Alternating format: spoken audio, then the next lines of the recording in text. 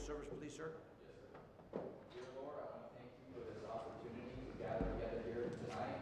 Lord, to hear from our missionary this evening and to have him represent and show us the work that they've been doing recently. Lord, what a wonderful blessing it is to see what we've been putting our prayers and money to, and to see your work in other places, Lord, where we can't go, but they have come. And Lord, I just want to ask that you be with him as he presents and preaches this evening, that you would be with this service, that you be here with us, that you would help us to minister and learn something this evening. And Lord, I want to pray these things in your Son, Jesus' name. Amen. Amen. You may be seated. Page number 329. The Cleansing Way. I appreciate Christ saved my soul. He forgave me all my sins. I don't deserve it. But I'm washed by the blood. And 329, I see the crimson way. Oh, how I see the crimson way. The fountain deep and wide. Jesus, my Lord, mighty to save. Point to that wounded side. The cleansing stream, I see, I'm cleansed all. It cleanses me. Oh, praise the Lord. It cleanses me. It cleanses me. It cleanses me. I see the new creation right. I hear the speaking blood. It speaks volumes. Nature died. Seeking the cleansing blood. The cleansing stream. I see, I'm cleansed all. It cleanses me. Oh, praise the Lord. It cleanses me. It cleanses me. It cleanses me. I'm right to walk in heavenly light above the world and sin, with heart made pure and garments white, and Christ enthroned within. The cleansing stream, I see, I'm cleansed all. It cleanses me. Oh, praise the Lord. It cleanses me. It cleanses me. It cleanses me. Amazing grace is infinite to feel the blood of life. And Jesus only, Jesus alone, my Jesus crucified. The cleansing stream, I see, I'm cleansed in all. It cleanses me. Oh, praise the Lord. It cleanses me. Yes, hallelujah, cleanses me.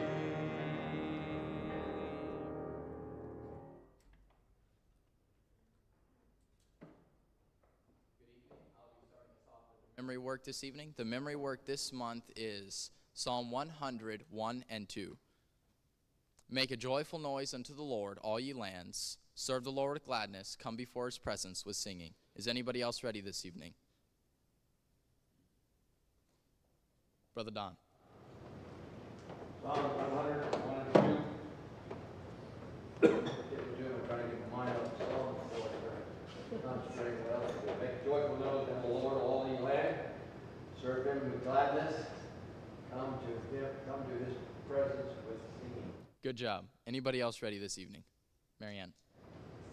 Psalm 101 and 2. Make a joyful noise unto the Lord, all ye lands. Serve the Lord with gladness. Come before his presence with singing. Good job. Anybody else ready this evening? Brother Lewis. Psalm 101 and 2. Make a joyful noise unto the Lord, all ye lands. Serve the Lord with gladness. Come before his presence with singing. Good job. Anybody else ready this evening? Miss Anna. Psalm 101 and 2. Make a joyful noise unto the Lord, all ye lands. Serve the Lord with gladness. Come before his presence with singing. Good job. Anybody else ready this evening? Brother Jason. Psalm 100, 1 and 2. Make a joyful noise unto the Lord, all ye lands.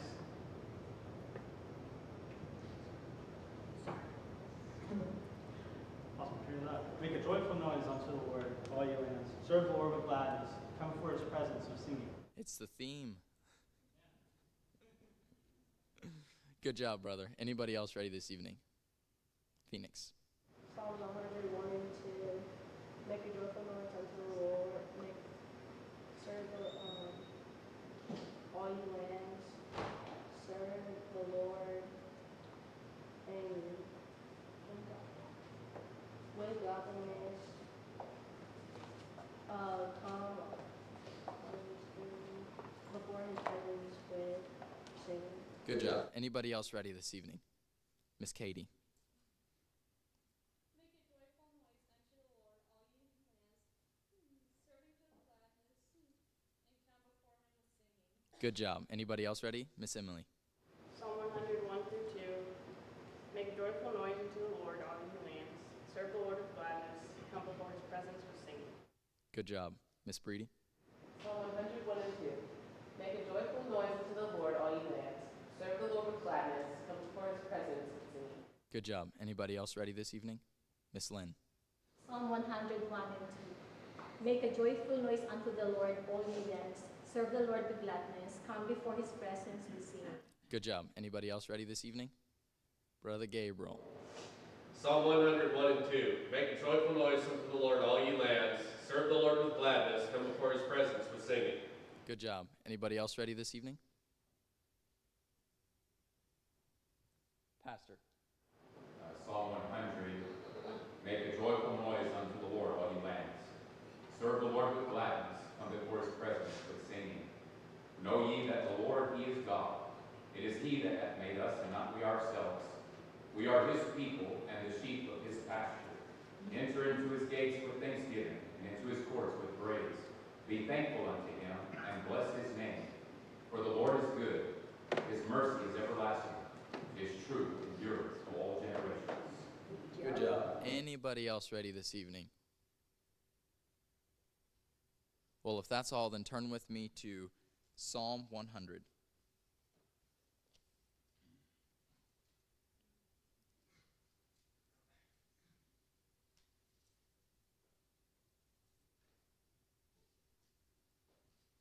Psalm 100, verses 1 and 2, pausing at the punctuation marks, the Bible says, Make a joyful noise unto the Lord, all ye lands.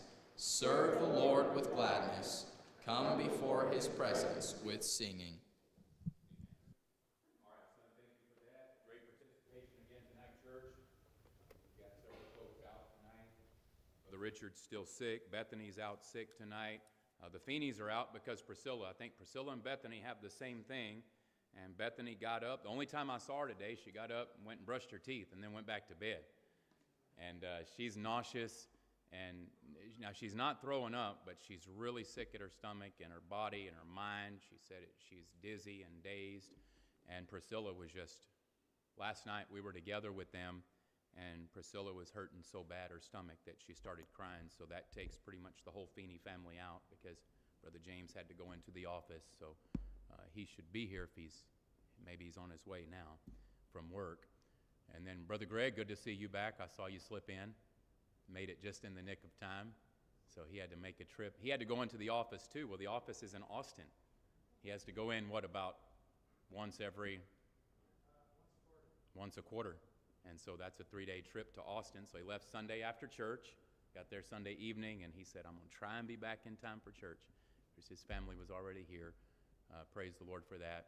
And the Gonzaleses, I'll mention this again during prayer time, but Miss Norma went to the doctor today, and I told you she had a doctor's appointment, and she had to make it the 10 days or go to the emergency room. She made it the 10 days. She got some good news and some other news, and so she's got some follow-up appointments, and she said for now she's not sharing details. So just thank you for the prayers, and please continue to pray for her. And then Brother Jake, he should be finding out something Monday, right? Yeah. 18 now. Okay. All right. So he was having the lung issue, and they found some spots on his lung, and he's been out of church for a long time now because they ruled out cancer, praise the Lord, and they ruled out tuberculosis. but they said it's some kind of infection that may be contagious, and so he's not been able to go to work. Praise the Lord, he has a job, he can work from home. And he's not been able to come to church because, you know, if it's infectious and it spreads. But praise the Lord, we got the online. So there's a few more watching online, Brother Mike, than what you see here. And then maybe some others might walk in while you're going if they get off work late and come on. So it's good to have the Wards with us tonight, Brother Mike and Miss Mona Ward.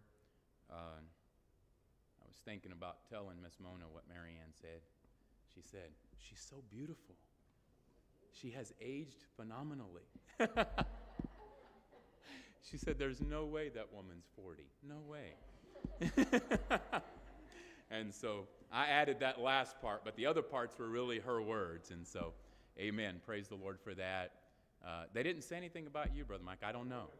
I don't know. I taught my girls, just keep that in. You know, the handsome guys, just keep it in. Keep it in. And how's your shoulder? That's fine. Okay. And your neck? Because I remember last time you went to see Tubio, didn't you? Yeah. And he did that. He never killed me. Yeah, he nearly killed you. And then I wondered after that if there was any, did you ever get any relief from that or anything? Or Yeah, it finally eased did you up. schedule a follow-up? No. Okay. All right. Brother Daniel, good to see you walk in back there. And so, Brother Mike, they're in for a funeral. Is the funeral tomorrow?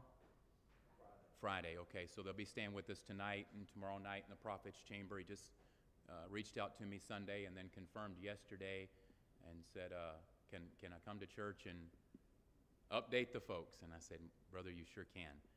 And so we'll be hearing from Brother Mike here in just a moment. And church, you pray for him as he comes. Our missions conference starts in a week and a half. Who can believe that? It starts in a week and a half, so on the 20th. And is it the 20th? 21st, yes. The 20th is the day before that. So, yeah. You know, that's what they get around here. You know, come on. And so the 21st, and then we have our work day coming up this Saturday, and so looking forward to that as well. All right, Brother Mike, you come on and talk to us about it. It's good to see you. I just got to shake your hand on the way. I came back to the fellowship hall, but you guys were already in the room. So. Yes. And thank God you. bless you, brother. Thank you. Wow, what a joy it is to be here once again. My wife and I had the privilege of being a part of your mission conference last spring. And our first opportunity to be back since then. But thank you so much. Thank you, Pastor, for having us. Thank you for the nice, very nice room. And what brought us here to town on this occasion, my wife has a sister that lives in Houston, somewhere around here, 30 minutes away. She said, wherever you go in this area, it's 30 minutes. So anyway, she had a real close friend that passed away Sunday morning, I think, had cancer. And my mother-in-law, my wife's mother, passed away suddenly last summer. And so she's no longer around to come and help when something like that takes place. So my wife is stepping in her mom's shoes to be with her sister for a little while. She has no one else around, no other family here. And so it didn't matter if I came or not, but as long as she came. But usually if she comes, I'm somewhere nearby. So, and I really can't understand, preacher, why I wasn't mentioned in that compliment earlier. Really, yeah. Well, I have aged. Yeah. We have 3 children. Our oldest son, we're all kind of practical jokers, but he'll see a picture of my wife and myself, and he'll respond by saying, wow, Mom looks so young. And Dad, doesn't Mom look so young? So anyway, there's one in every crowd, but you know, I'll get over it. Don't worry about it. I'll get over it. But last time we were here, I think I told you, my wife and I live and travel in a 40-foot coach bus. And when we were here last time, it was out in New Mexico for repairs.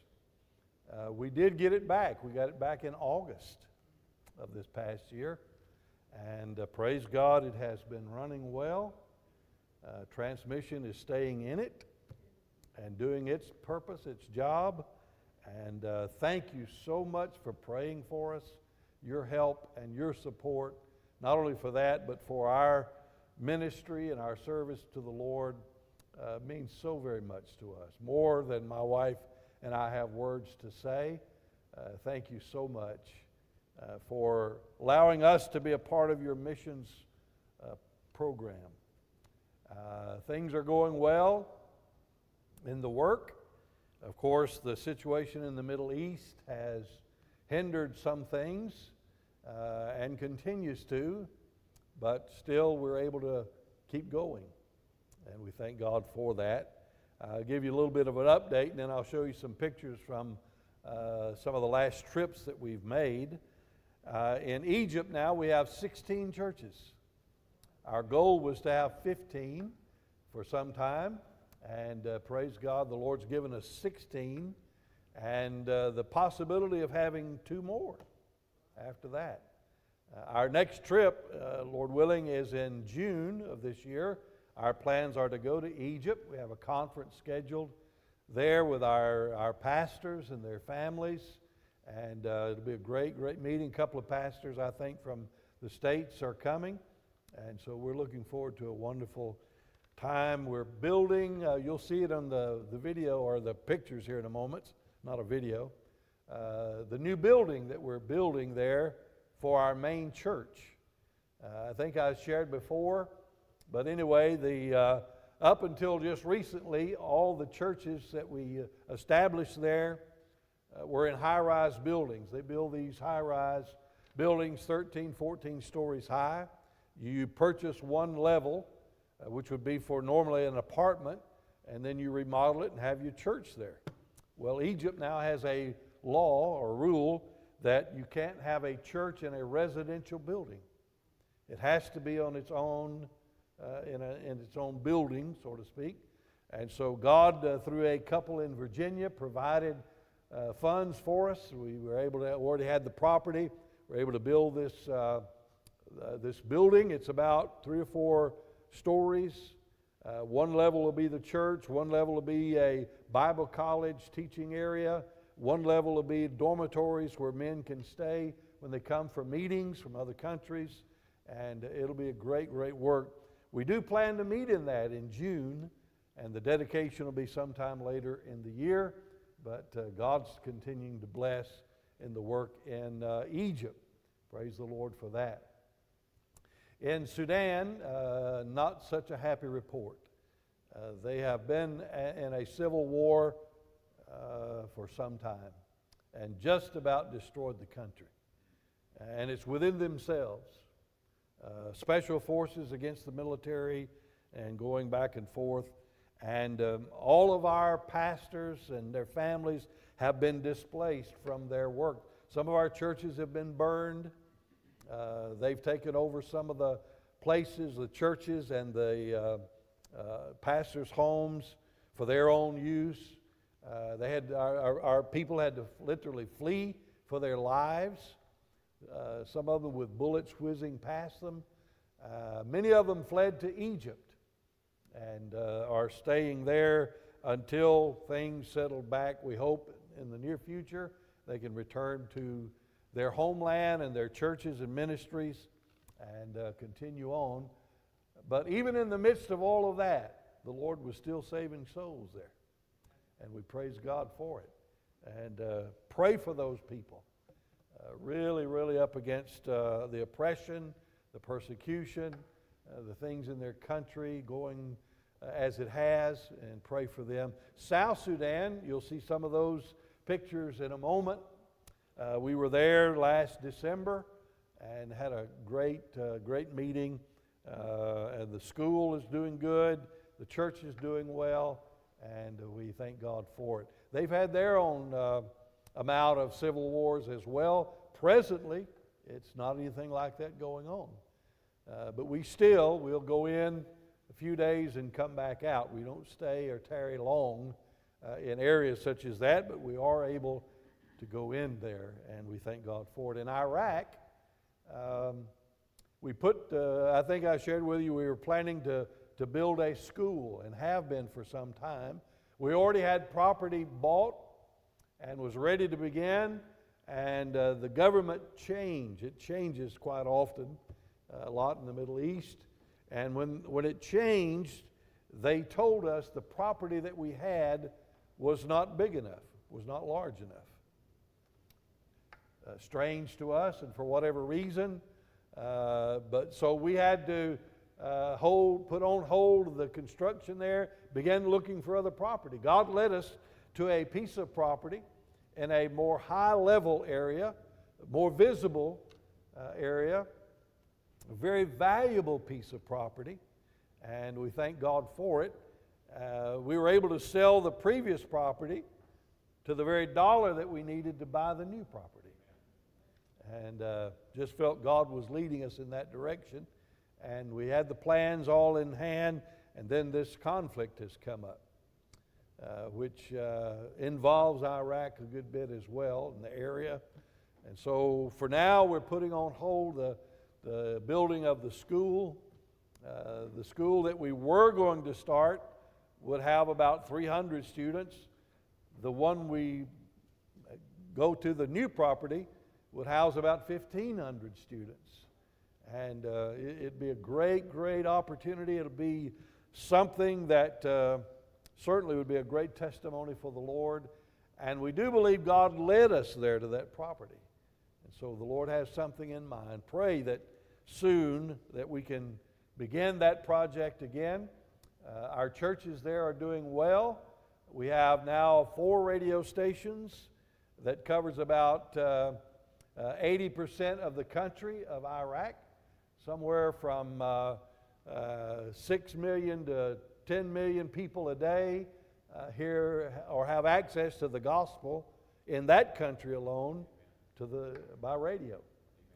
And thank the Lord for these opportunities that God has given to us. Pray for the work in Iraq if you would. Our plans on our last trip over there in December was to go there, but since the conflict, tensions are escalating there, and we thought it best not to, so we haven't been in there the last trip or two. Hopefully sometime this year perhaps, but we'll see how that goes. And then in Lebanon.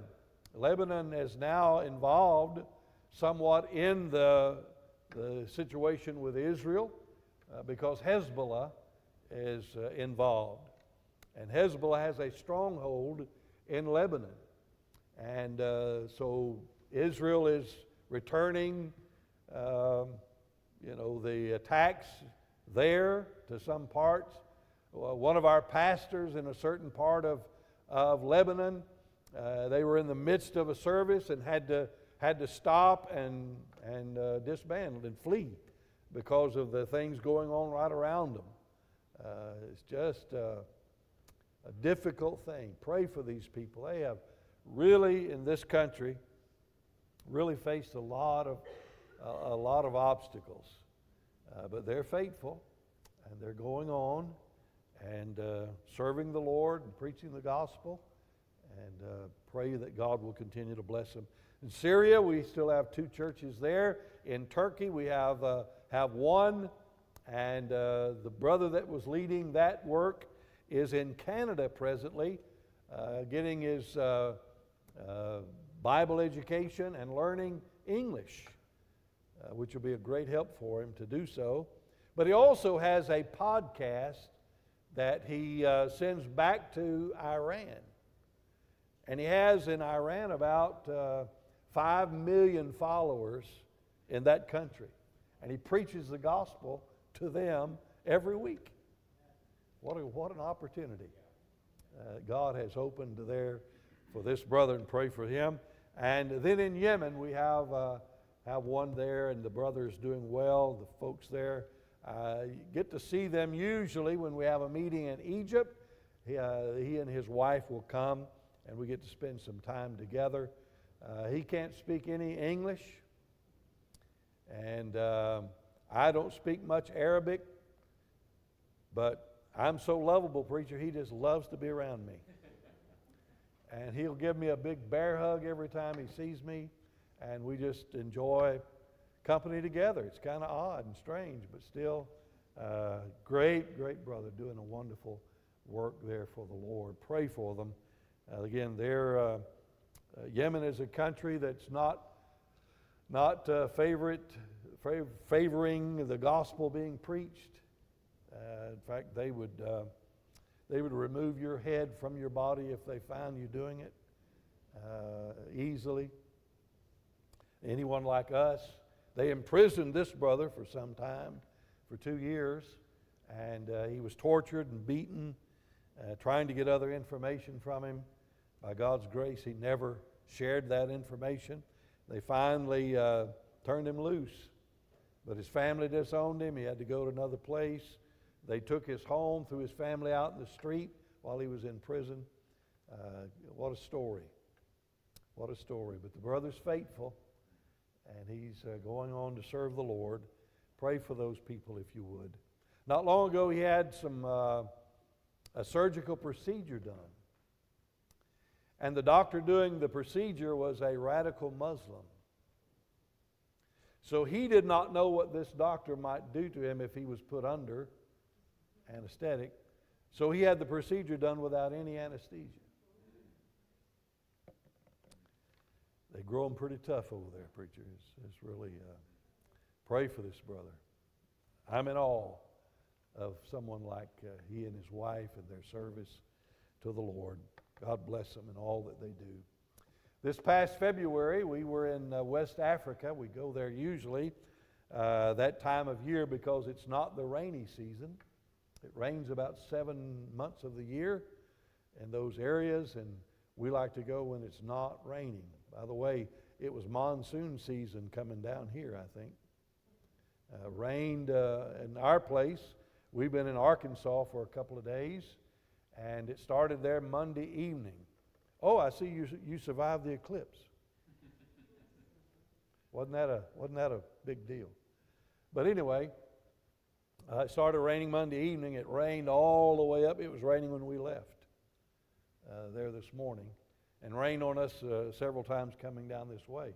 But it's springtime, and so April showers bring May flowers. So anyway, we'll see how that goes. But anyway, we went to West Africa.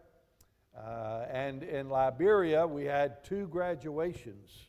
I'll show you some of those pictures here in just a moment. What an experience, one of those places. And I'll tell you about it as we get to those pictures. And then we had an ordination for 3 preachers in Ghana, and the Lord blessed, and we saw people saved, and just a great work. It's just wonderful to see what God's doing and these needed places around the world. Thank you for being a part of it. Such a blessing. And everything that you'll see here, everything I've just talked about, you as a church have a part. Amen. As though you were there doing it yourself. Thank you so very much. So we'll get to the pictures, and then if you have any questions, now this doesn't have any sound, and we'll go one picture at a time. But if you have any questions along the way, we'll be glad to answer any of those that we can. I don't want to stand in anybody's way, brother. I'll be in your way over here. Can you see? Okay.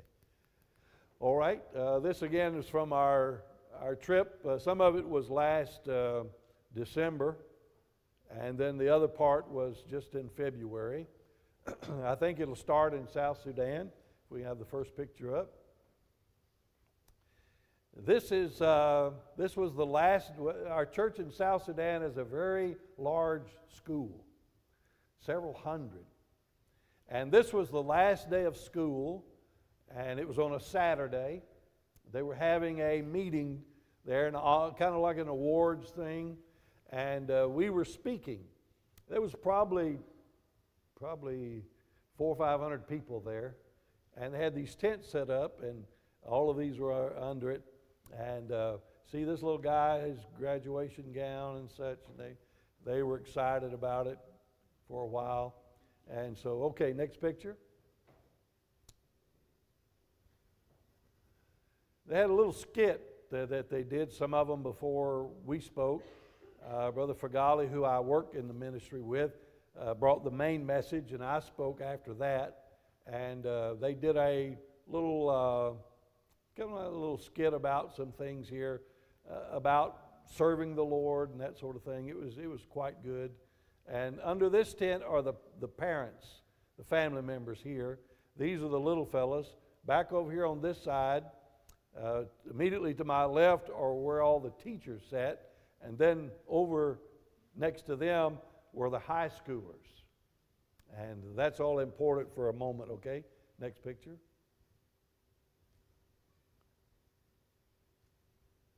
Okay, there's family members here, all gathered under there. Okay, next picture. There's the little guys. Man, they look thrilled, don't they? Okay, next picture. Okay, here is me. And this is some kind of a, I don't know what all's in there, but there's some goodies of some sort. But there's the little ones, there's the families, here's the teachers, and then right beside them are the high schoolers. When I got up there, it was kind of a lull. And I'm thinking in my mind, somebody needs to liven this crowd up. And I thought, well, I guess I'll do it. So when I got up there, I thought, well, I don't know if this will work, but I'm going to try it.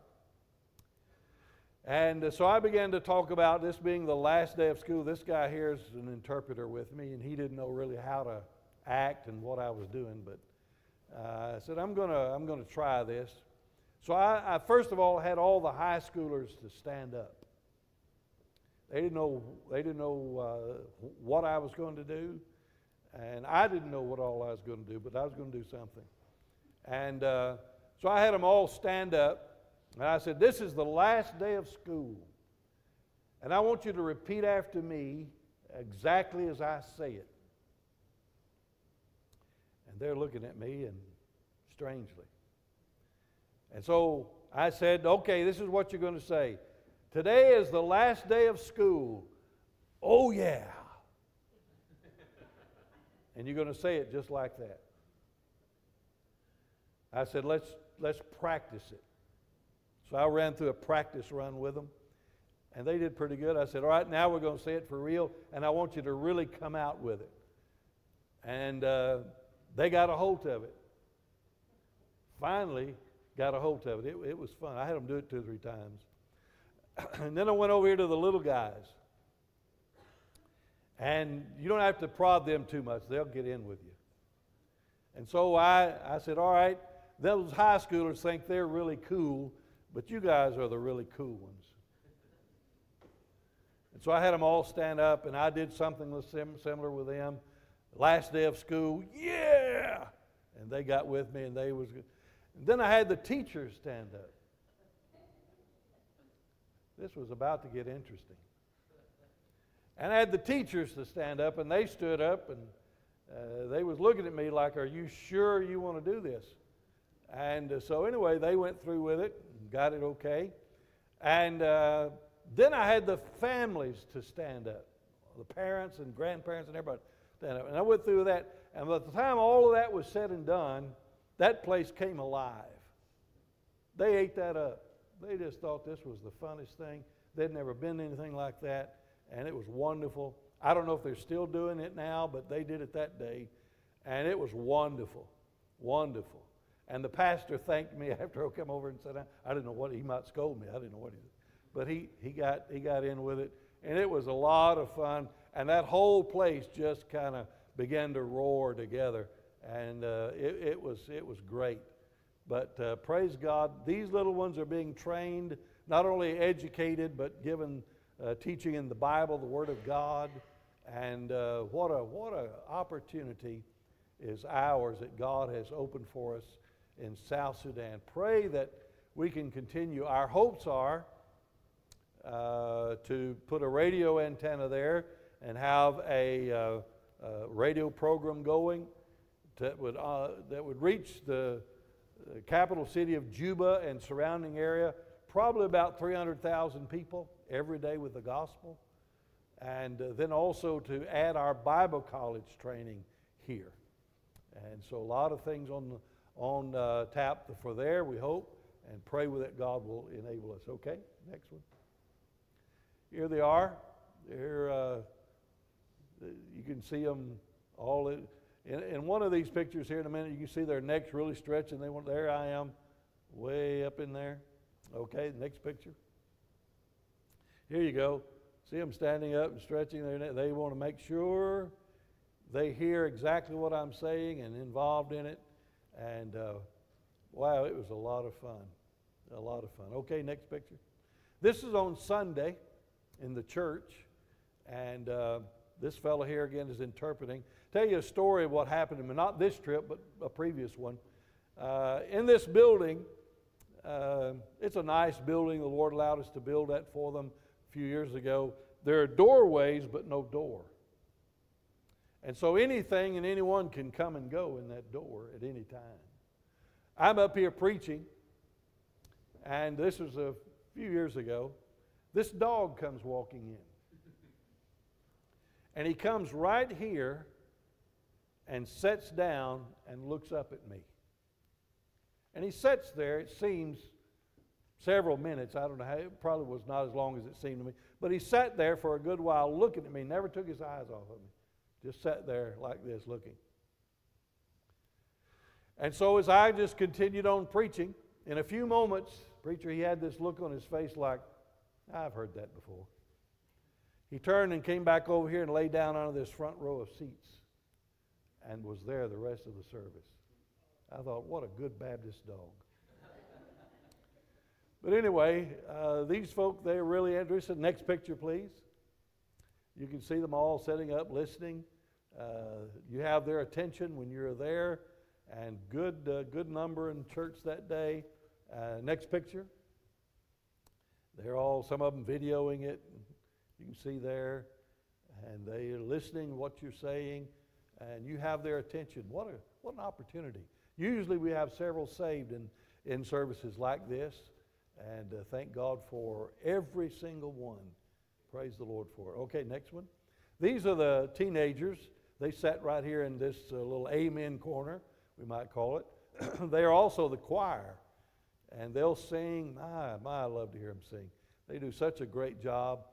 And they'll sing out, and for the Lord, what a great blessing that is. And the little fellows, when they come in, they got this little two-step that they do as they come in. Takes them a little while to get in, and then they do it as they go out. But once they're in, and there's several lines of them here, little guys, they'll sing, I'm telling you, they'll sing out and do a great job. But what a wonderful blessing. Okay. All right, we're preaching away there. All right, next one. This is the building that we're building in Egypt, the new building. See, it has 1, 2, 3 levels, maybe 4. And this level here, I think, will be the church. This level will be for the Bible college, and this one will be the dormitories. And this was back in December, what it looked like. And now, Lord willing, in June, it'll be finished enough we can have services in it, and we look forward to that. What a great blessing. You'll see their architecture's not quite, the standards of ours, but my, what a nice building. God provided that for them. Okay, next one. This is the front of it. They have really a nice doorway here. And they really won't need parking because nobody has a vehicle. They'll come, those little moped little things, and others will walk, and take them a while to get there. But once they get there, they want to stay there for a while. They're not ready to leave, right after they get there. They want you to, preach and go for a long time and sing. Oh my, they love to sing. And it'll be a great, great blessing. And so we thank the Lord for that. Okay, next picture. This was our conference last that we had with our brethren. our pastors and others that are here. So their wives and families are gathered as well. This is Brother Fagali with, do you know him, preacher? I do not. Okay. He's originally from Lebanon and came here, been in the States for many, many, many years. Started this ministry a long time ago, and the Lord continues to bless. This is our main pastor there that pastors the church that I just showed you that we're building. Brother Farah and his family. Great brother. What a faithful brother. And this brother here, Brother Mossad, is probably the most productive pastor that we have. And if you were to see him, you wouldn't think that at all. Not that he looks pretty common, but I mean, you just wouldn't, if we were to say, okay, let's choose the most productive, you probably wouldn't choose him. But he's in what we call Upper Egypt. And in Upper Egypt, we're in Cairo, Alexandria, and Upper Egypt. And he is one of the churches there. We were preaching in his church one time. I don't know if I told this story. But I like to hear me tell it, so I'll tell it again. I'm joking, by the way, if y'all, I'm not. Anyway. But anyway, we were at his church, and he was in an old building, has several levels. He and his family on one level, and the church was kind of in the basement part of the building. And so we were in his home, and we were having church that night, and I was going to preach. He said, I believe the people are gathering, and they'll be praying. Let's go on down. And so we walked down, and there's a few people gathered in, and they began to pray. And they don't pray like we do, and say, brother, would you lead us, and then you lead us, and then you. They just take off. Somebody takes off praying, and then when they finish, somebody else. And it's all in Arabic, but I'm telling you, we just walked up among them and began praying with them. And in a few moments, I'm telling you, God walked in that room. It was just phenomenal. And people began coming in. And they filled up that room to capacity. And then over here on the side, they had 2 or 3 rows here. There was people on the steps. In the hallway going out, there was people everywhere in there. We had one little corner here where we were sitting, and they had a table. And when they sang, they didn't have an instrument or anything. They had one fellow there, and he would tap on the table like this to kind of give them the melody, how the song was going to go, the beat. And then they would just take off singing. And my, they would sing. And so it got time for me to preach, and Brother Fagali said, I'm going to say a word, then I'll introduce you. I said, okay. So he gets up. He interprets for me in the Arabic.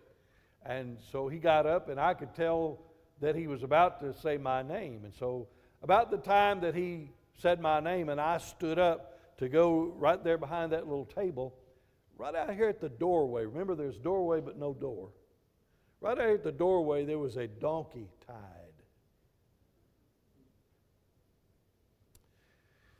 They don't have cars, but a lot of them have donkeys. And this donkey, I guess, got caught up in the spirit. And about the time he said my name to come over there and began to preach, that donkey started chiming in. Ee-aw, ee-aw, ee-aw. I said, well, I guess that's my introduction. That'll work. But that was in his church. We had about probably 20, almost 30 people saved that night. And so he needed a new building. We bought the property, and he raised the money for the building. They built that building, and now they are wall-to-wall people. They run about 200 or more children, just children, and then the adults, doing a great work. He told me on this last trip his wife has cancer. I did not know that.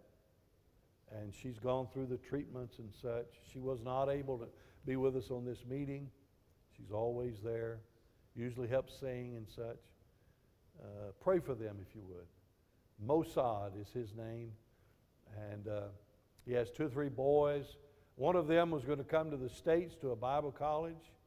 And I'm not sure if that's still in the making, but pray for them. They surely appreciate it.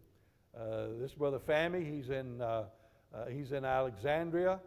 This brother right here also is in Alexandria, and several of them in Upper Egypt, doing a tremendous work for the Lord.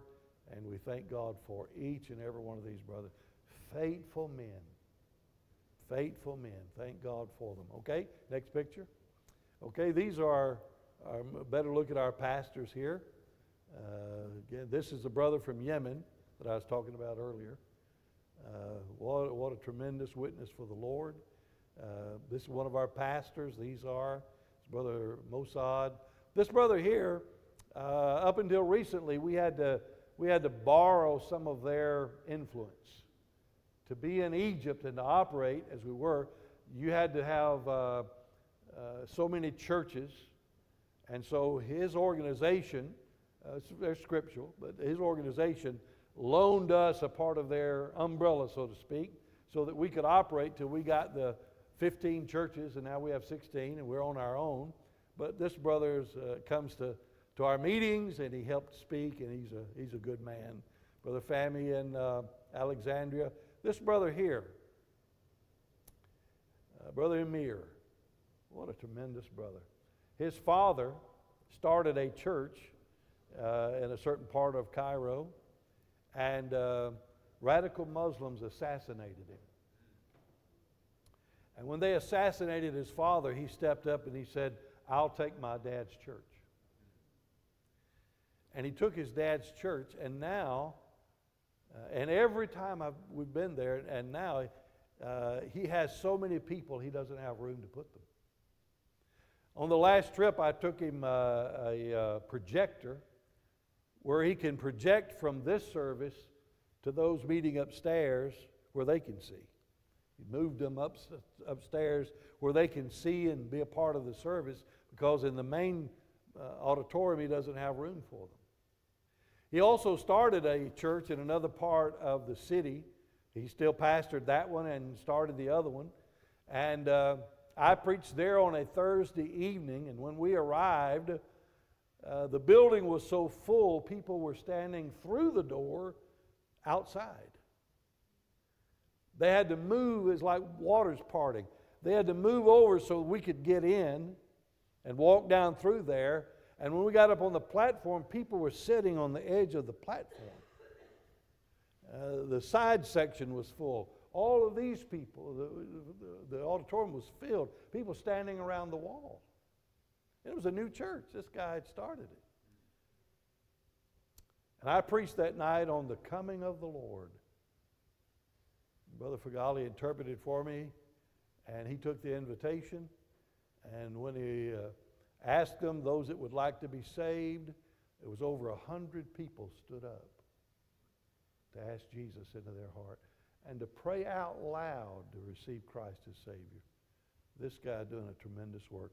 Devil's been after him, but pray for him if you would, he and his family. There's our main pastor. This one here is in Alexandria. Great brethren. And at the end of every meeting, you see this cake? One thing I like about these guys, they like to eat sweets. And at the end of every meeting that we have here, they'll bring in they'll get a cake. And that thing is so large, it's not needed near that big, but they'll get this big cake. And then they'll gather around it and take pictures, and then they'll go slicing that thing up and passing it around. What a great blessing. I wish you could meet these guys. They are just tremendous brethren. We thank God for them. Okay, next picture. This is in Monrovia. And in Monrovia, we have two schools. We have the grade school, which is these little guys, and there's about 100 or so there. And then we have another school, and there's a couple hundred over there. But they are anxiously waiting for me to come. Now, not because they think I'm so special, but every time I go there, I carry bags of blow pops. Everybody know what a blow pop is?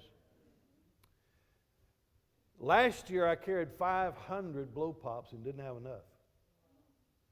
This year I carried 650. And these guys are anxious. You see, one blow pop to them is like Christmas morning. And they are thrilled to see me walk in because I usually have that bag. And my wife puts these things in, what do you call it, freezer bag? What? Ziploc bags. Ziploc bags. And I carry them in a red duffel bag. And when I come in with those things, all eyes are on me.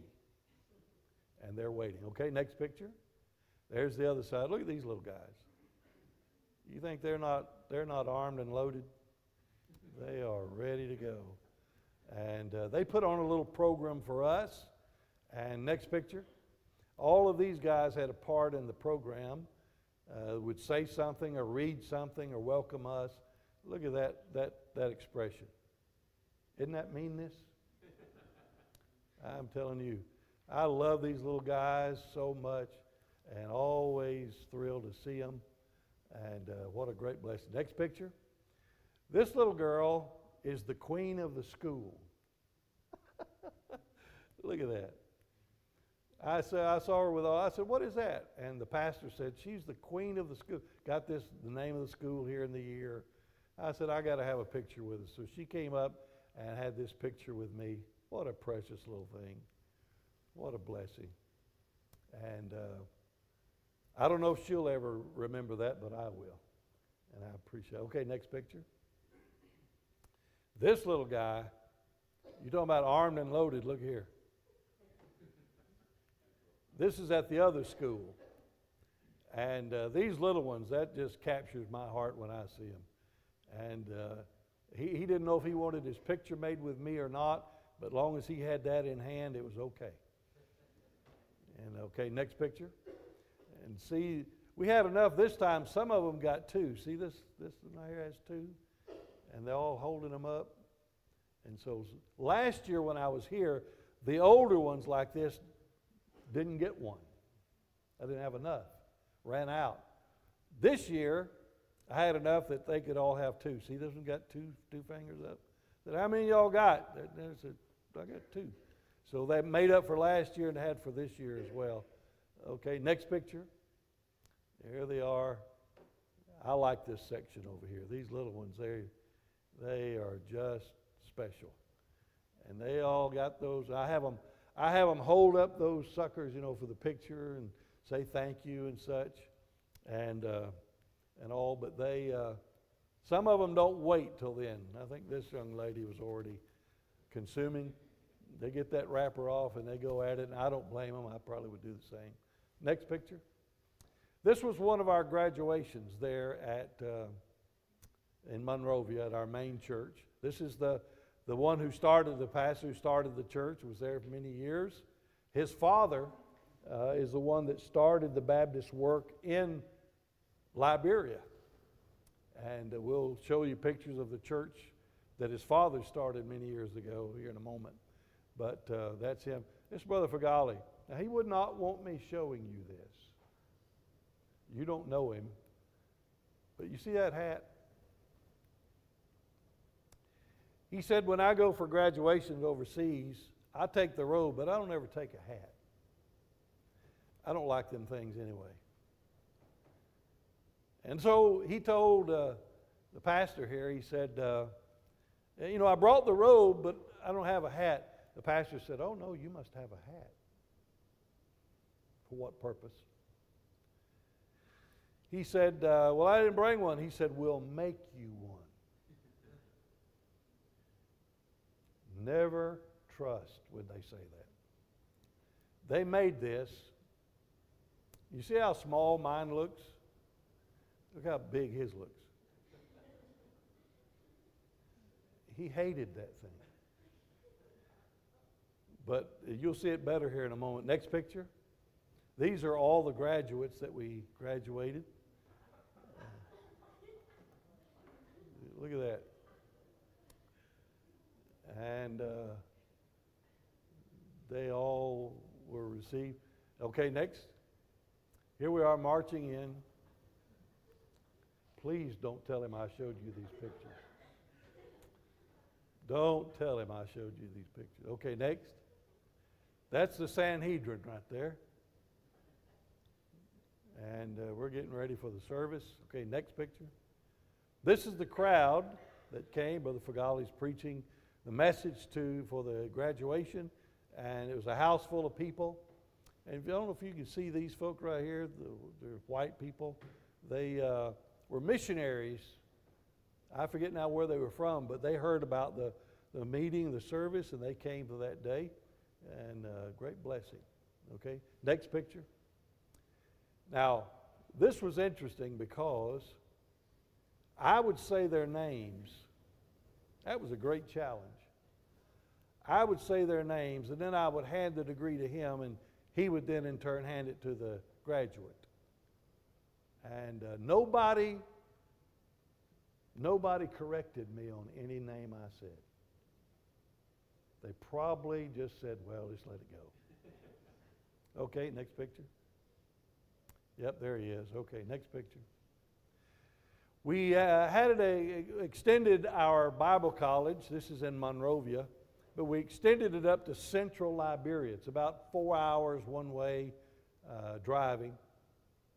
These are students in that extension, Bible college extension there.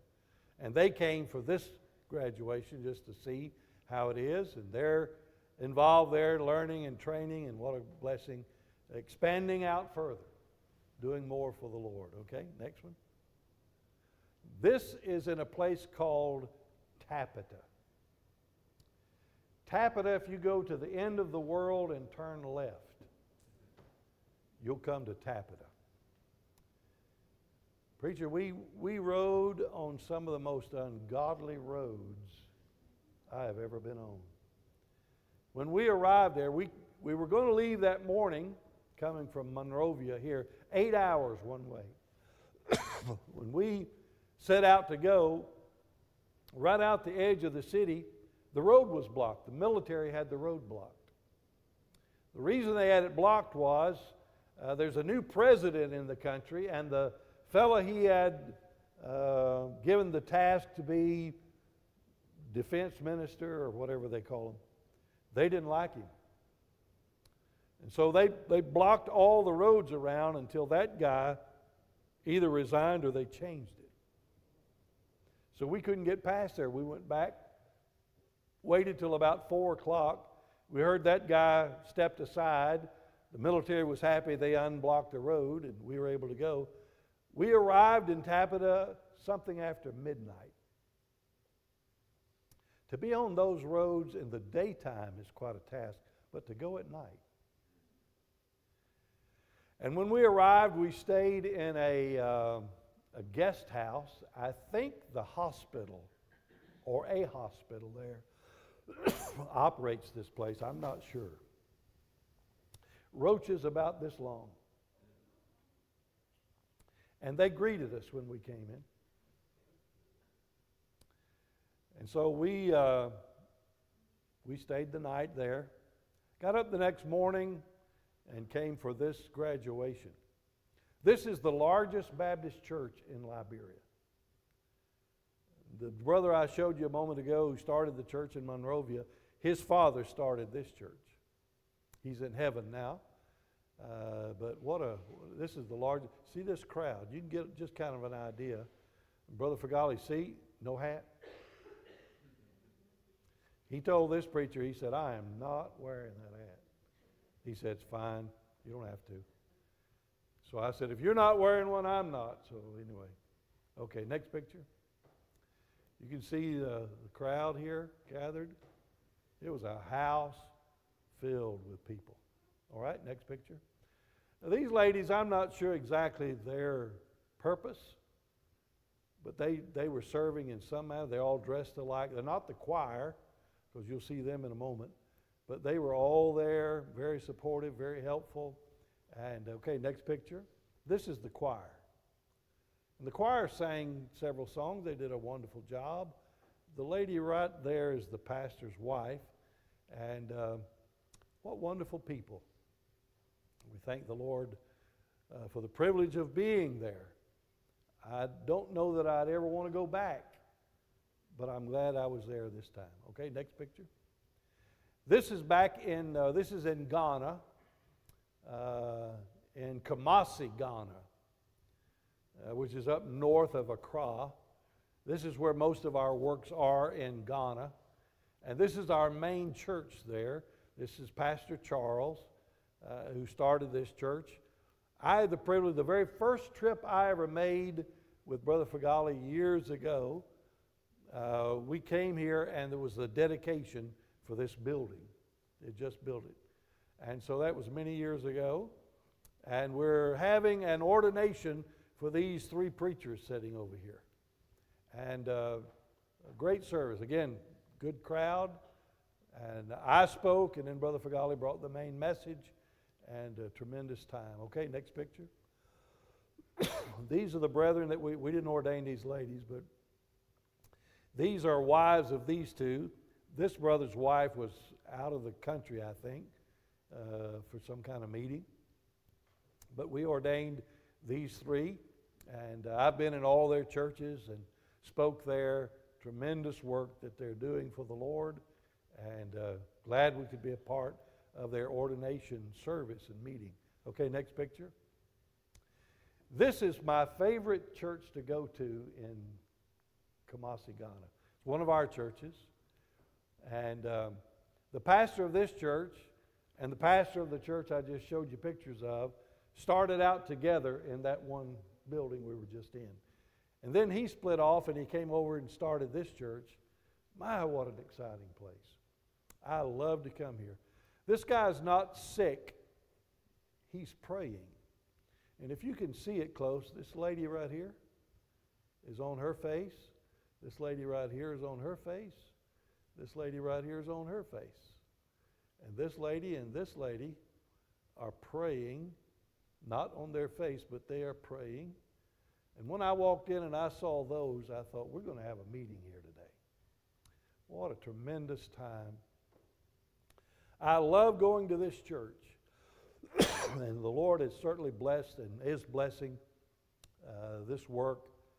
And I just enjoy going there. Good spirit, good number, great service. Next picture, please. You can see again the crowd that's here over on both sides. Okay, next picture. This is their music section. They have the keyboards, they have the drums, they have the bass, and they have the singers. And preacher, everything is wide open. They have one setting only. And everything in Africa, wherever you go, it's wide open. There's no turning it down, it's turning it up. And they get with the program. It'll rattle but it's good. It's good. Okay, next. And when it gets going pretty good, these ladies come and they make a little circle right here. And they're just, that's how they worship. They don't worship like we do. And that's how they worship. I love to see the offering time come. When we have offering here, may not be that way in your church, but when we have offering here, it's kind of like a funeral. Parting with a dear friend, When they're there, they roll this box out, about as the height, it would be about half the size of your communion table here. And it's on wheels. They roll it out and put the lid open. And then the music section over here will crank it up. Did I mention that it was loud? They'll crank it up, and it is a toe tapper. And people will start coming, and they don't have much to put in there, but what they have, they are so excited, smile ear to ear, and they'll come up and drop it in that box, and then they'll make their way back down there to the seat, and then this side over here will do it. I love that. My favorite part of the service. I love to see that taking place and see how happy they are to be able to give to the Lord. Okay, next picture. And I think this is the last one. But anyway, they are excited about coming and being in church together. And they don't care who knows it. They just enjoy their time together. And I had a great blessing. I think we had 4 people saved there that morning. And what a tremendous blessing being with those people. I think that was the last one. Anybody have a question about anything that I showed here? So the next time you're going back is June, we're going to Egypt. We have the conference there, and then also to begin meeting in the new building that's there. How long will that trip be? Probably about, usually it's close to about 3 weeks, 2.5, something like that. Especially if we go to another country, and I don't know yet that we're going to any other one, but it's possible. What's the name of your ministry? Amen Missions is what my wife and I call ours. African, Middle Eastern nations. So we're in 8 different countries in the Middle East and then 2 in West Africa. So that's, we just call it Amen Missions. Are the teachers all from the area where the students live? Are they indigenous? Yes. For the Bible college or schools, yeah. They're from that area. Most of the teachers were trained by us in our college. In fact, in Monrovia now, we're at the point that all of our teachers have the degrees that came from our school and have been taught and trained that way. And then our pastors are doing the same. It's a great opportunity. Are there jobs for the kids there where they live? I'm sorry? Is there work for them to do where they live? Not much. The economy in Liberia is not very good. If you have a job, you might make like, 75, maybe really good job, $100 a month. And that's about it. We try to pay our teachers the equivalent, and we trust the Lord to help us. We have a couple that sends us money for the school. And after it builds up a little bit, my wife and I put some with it, we send it to pay the teachers. The more we can do that, then we don't have to charge the students to come because they don't have it. If they don't have it to pay, they just won't go. And somebody will have them out in the hot sun on the street corner or an intersection, selling trinkets. And it's not very costly to go to the school, $8 to $10 a month, but still, they just don't have the money to do it.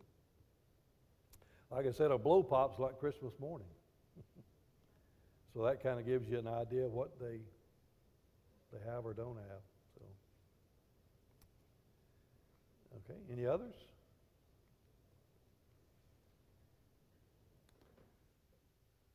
No questions. Okay. Thank you, preacher. Brother Mike, thank you so much for that. And so that's a little peek into where our mission money goes. And, we began supporting the awards after this last missions conference. And it's a blessing. And like he said, Paul said, not that I desire to give, but I desire fruit to be abound to your account. And so when we give to these missionaries to help support them so that they can go and do these things, according to the book of Philippians, according to God's word, their fruit abounds to our account. Yeah. And that's what Brother Mike was saying. Every person that's saved, every preacher that's encouraged, every Christian there, and everyone that's lost that hears the gospel, all of that goes to our account. Yeah. And I thank God for that. Amen. And so we'll pray for these tonight during our prayer section. We'll make a few announcements. And then we'll take up prayer requests. Our work day is this Saturday. So it's from 9:30 to 3:30. We'll have lunch at noon. We're going to be focusing, like I said. Now, we've got some branches to pick up. They may be picked up before then. We had a windstorm today. Thank you, son. We had a windstorm today, this morning. We rainstormed last night. and then windstorm today, and it blew down some of these branches that we were trying to figure out, how in the world are we going to get them down out of these trees? And we'd try to throw ropes and pull. I mean, you just weren't getting them down. The big one that I was really thinking about, there it is. It's on the ground. You know, I came over this morning. I went back to get some more coffee to the house, and when I walked out, I was like, oh, wow, there it is. And there are some other branches, things like that. So praise the Lord for that. So we're going to be focused on the grounds. Isaac's going to be changing oil, maintenance in the zero turns, right? So we got the 3 zero turns, changing the oil filters, stuff on that, annual maintenance. There'll be mowing. If it's dry enough, you'll probably mow on Friday. That's the normal mow day. And then we'll do that on Saturday. We're supposed to be feeding beds and different things like that around the property. And then the fellowship hall will be the focus in the last work day, this building, then the fellowship hall, this one, getting the dorms ready, getting the fellowship hall cleaned up and everything nice, ready for missions conference. And then we got missionaries showing up, confirmed. The Barfields will be here Saturday. The Copleys said they're coming in Friday. He said, we'll be there Friday afternoon, so really looking forward to seeing them. And then, not sure when the Wilsons are going to be here. He hasn't confirmed exactly when he's going to arrive yet, but they're looking forward to being here. And so continue to pray for them, the Copleys, the Wilsons, and the Barfields. Miss Cindy, he said, talked to Brother Tyrone yesterday, I think it was, or Monday, I can't remember, one of those days. And he said, when was it, hon? Yesterday. And he said that she's, back home out of the hospital. She's had a tough go at it, and she's looking forward to coming. The whole family's planning on being here. And he said, please continue to pray. They never have isolated it. They don't know what's going on. He said they're just trying to watch what she eats. And Brother Mike, she's been vomiting for months now, not able to hold anything. She's been in the hospital for extended periods of time, multiple times. And, they're church planners in Texarkana. So you came, Yeah, amen. Okay, so you know them. And, and she's been in there several times.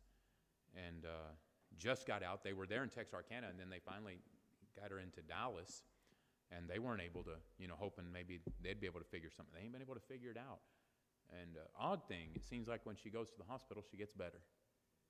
And then when she goes home, it happens again. So we're thinking maybe environmental or something to that effect. They've tried to investigate and rule in, rule out, and they've not been able to come to any conclusions or find any answers, and the rest of the family's fine. So if it's environmental, it just is attacking her. So continue to pray for Miss Cindy Barfield and the Barfields as they come, and then the other missionary families as well. And then missions conference is a week and a half from now. Ladies meeting Sunday after the morning service regarding the food for missions conference. So we're looking forward to that as well. All right, and with that, we'll take up prayer requests. Miss Patty. Sophia, Sister Sophia, she sent this today to a different chat, but I know she usually wants me to announce it. So her daughter Erica remarried last year, and her father-in-law was sick. He took his own life. They don't know if he was saved. Pray for the adult children, Steve, and so that's Sophia's daughter's husband's dad. Okay. So his son-in-law's. Right. So Sophia's his son-in-law's. Well, family, because he's the one that took his life, right? The father of the. I'll read it to you again. The father is the one that took his life. Yeah, not the one she married. The Right. father of the guy she married. Right. So her father-in-law. Yeah. So we're praying for the family, essentially. Yeah, and that's what she said. So she named some names. Steve and her grandchild Levi and Nevaeh. Nevaeh.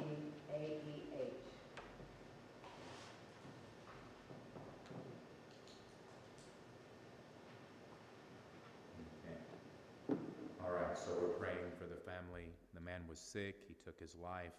That was her father-in-law, Sophia's daughter's father-in-law. And so that's Steve, Levi, and Nevaeh are who we're praying for. And the other family involved in that. What a tragedy. And they're not sure if he was saved. And he was sick. And any idea what kind of sickness? No. Okay. Okay, so we'll pray for Sister Sophia Lozano. And then, yes, ma'am. I want to pray for my dad, he traveled to Memphis today, and he'll be back on Friday midweek. Okay, so pray for Brother Bruce. Brannon, Miss Katie's dad. That's why he's out today. He's traveling for work, and I knew he had some traveling upcoming. I saw him last evening as well. So pray for him as he travels. He's coming home Friday, you said? Yes, probably. Okay, probably coming home Friday. So Katie asked Bethany to come pick her up. Of course, Bethany's sick. So Miss Susie went and picked her up today. So praise the Lord for that. I'm glad you were able to come and be here with us even though Daddy's gone. All right, Brother Bruce, remember to pray for Sister Norma. She has some follow-up doctor's appointments.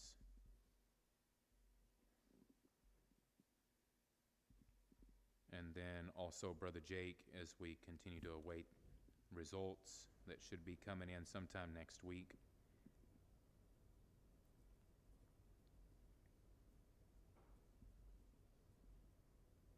And we had problems. Now, I don't know, most people were gone by that time, but we had problems with the sound system on Sunday. You knew that.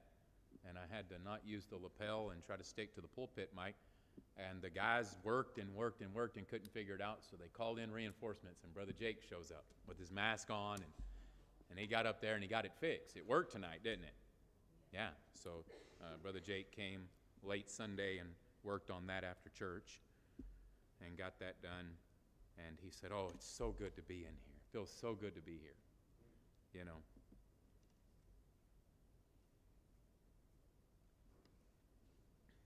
All right. Any other prayer requests? It's good to see Brother Lewis, too.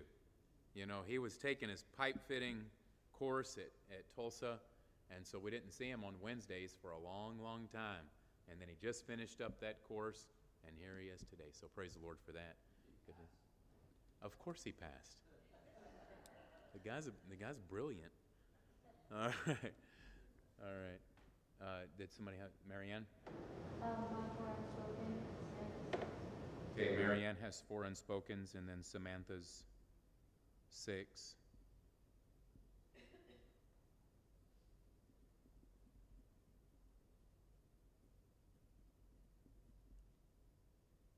Did you go into the office today? Did Joey go with you, or what? Or did you? Oh, you were able to make it home to get him. Okay. Yeah, I'm glad that you didn't want to miss. I didn't know if you'd be able to make it home in time and then get back, so praise the Lord. I'm glad you made it. I told Brother Mike when he came up here that you'd probably be slipping in at some point, so it's good to see Joy with you. All right. Brother Jason? We'll pray for Brother Jeff Yates, bone cancer, and for Sister Ursula caring for him. Jeff, he's still at home and waiting for word from the hospital when he can actually get out and about. So basically he's at home right now because the stem cell treatment he's been taking has made his immune system weak, so he has to stay home for now. So if we could just pray that he can get word from that hospital so that he can actually get out and about sooner rather than later and be recovered. Okay, so Brother Jeff Yates with the bone cancer, and we prayed for him when he was in the hospital getting the stem cell, and then we heard last week that he was back home, and now he's still at home. He's homebound until he gets the all clear that it's okay for him to go out because the treatment weakened his immune system, so he's got to kind of be isolated for now. And then his sister Ursula, who's his caregiver. Brother Nathan? I was going to give you an update on my former pastor's church. We went to the funeral on Friday, last Friday. And it was a real beautiful send-off. I was glad I was able to go. The church does have a pastor now, somebody that the pastor knew, but it's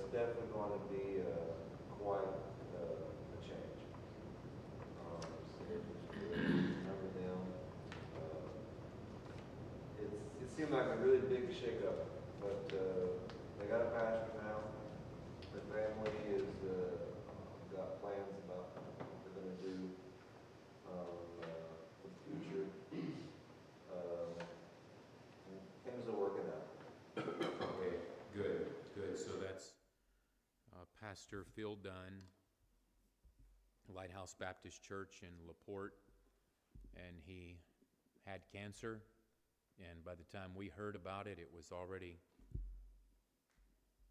well progressed, in the late stages, and then he passed away, and we heard that report last week.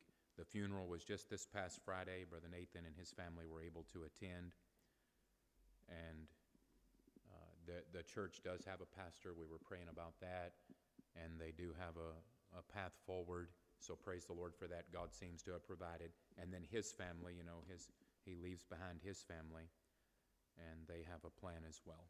So it looks like God's hand is in it, and of course none of this it catches you off guard, but it never catches God off guard.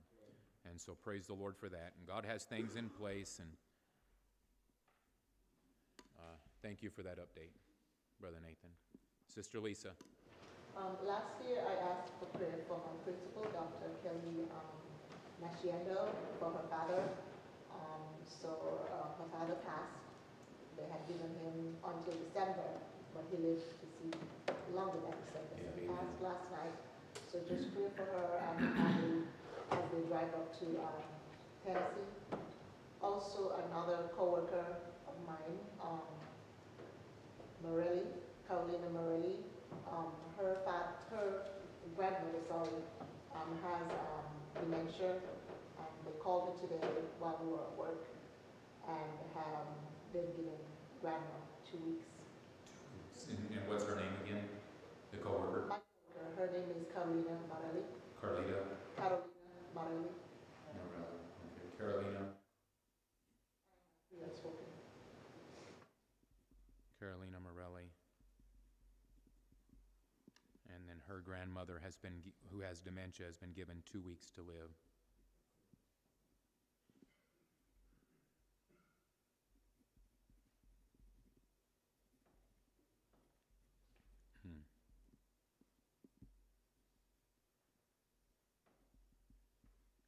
And then Sister Lisa has 2 unspokens.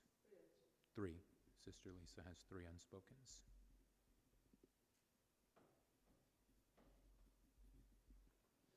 All right.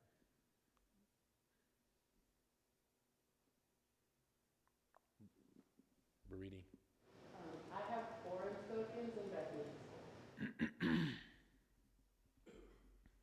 So Bariti has 4 unspokens, and Bethy also has 4 unspokens.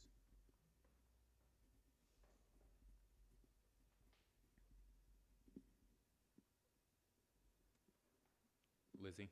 3 unspoken. 3 unspokens for Lizzie.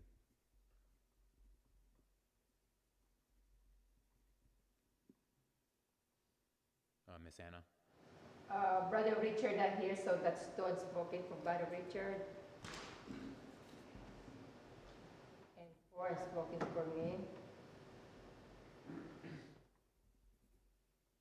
also pray for our family members and friends that are not safe.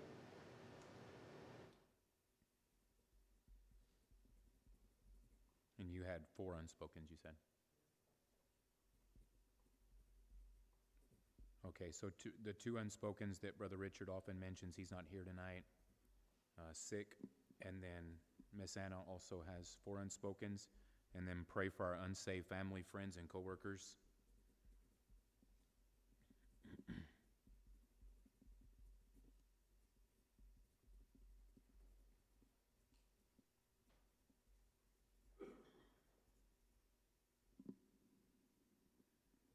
Yes, ma'am. So 4 unspoken for me, please.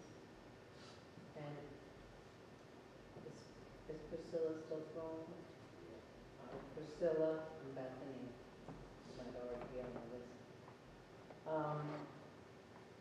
So the Maxwells, Worleys, Schudicks, Bryce's shoulder. And they don't have all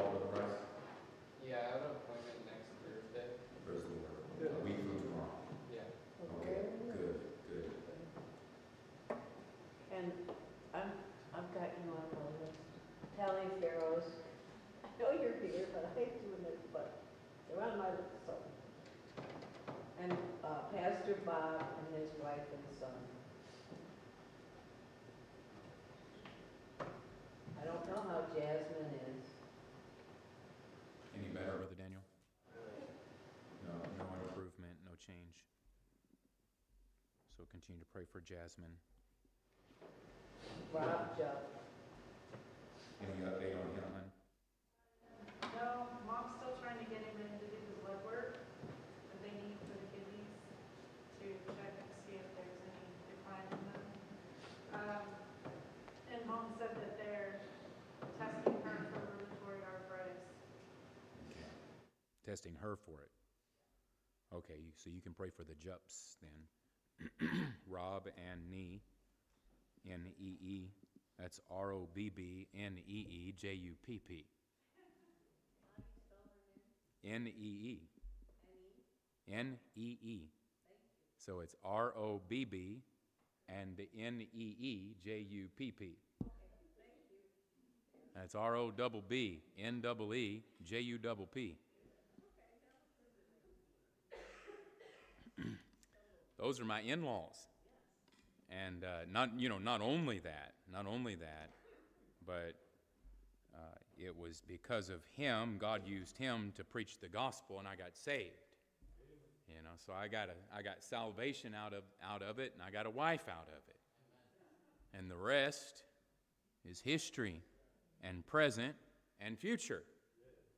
So praise the Lord for that. Okay, Ray Gibson and Sister Norma's dad,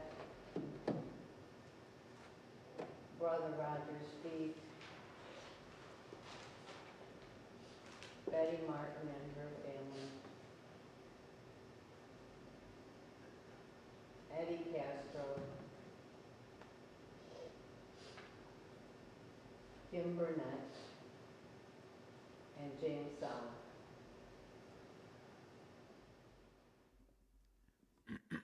Okay, and then add my cousin Tim to that too. So that's going to be Ray Gibson, and then also after Ray Gibson, you said before that, between those two. Brother Gabriel's mom. Did you say that? I should have, if I didn't, I was remiss. I skipped it. Said I'd come back and write. You didn't say it. Betty Martin and her family. I got that. Eddie Castro. I got that. Kim Burnett. Yeah, I got all that. James Sala. You got that. Okay, I got a blank there. Sister Norma's dad. See Nancy, Sister Norma's Oh yeah, Miss Norma's dad. Yeah. Thank you for that, Miss Lynn. Thank you. Church ministries.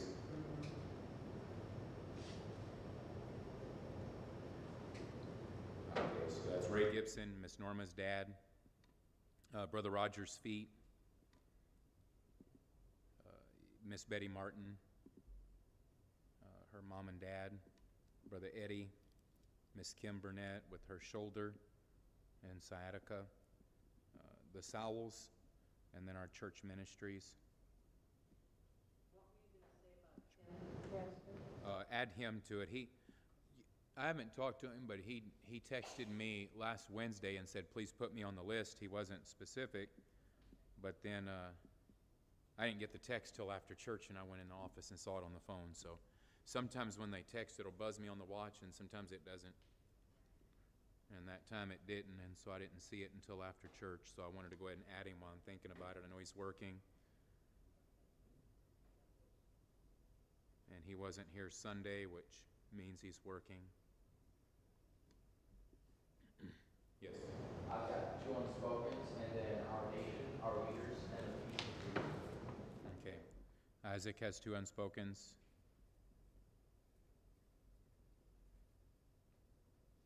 Our nation and leaders.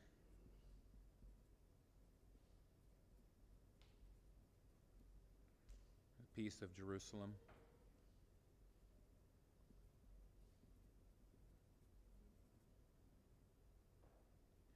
Then Isaac goes for his driving test on Monday to get his license, and at the same time, Marianne goes to get her permit. So now I'm going to have, and I got 2 more hours with Isaac that we got to get between now and Monday, and then Johnny, he's upstairs helping, and so oh, there he is in the back. Okay, you were up there. Okay.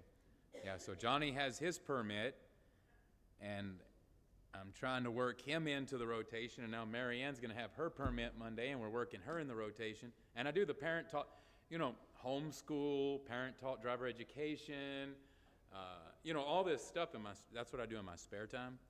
And so, and then they got to have their hours, and they got to have their night hours, and then their day hours, and all the different types, and all that kind of stuff. So, yeah.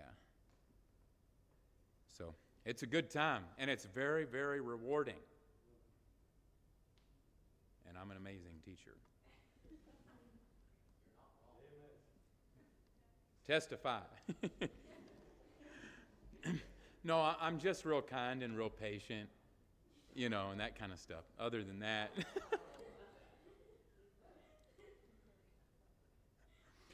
yeah, let another man praise thee and not thine own mouth, right? So, but, like Brother Mike said, it's good. It's important to have a good sense of humor. A merry heart doeth good like a medicine, and you don't need a prescription for it. Praise the Lord. No negative side effects.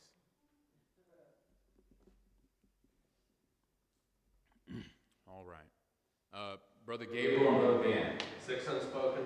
Brother Gabriel, 6 unspoken. 2 unspoken. And then Brother Ben has 2.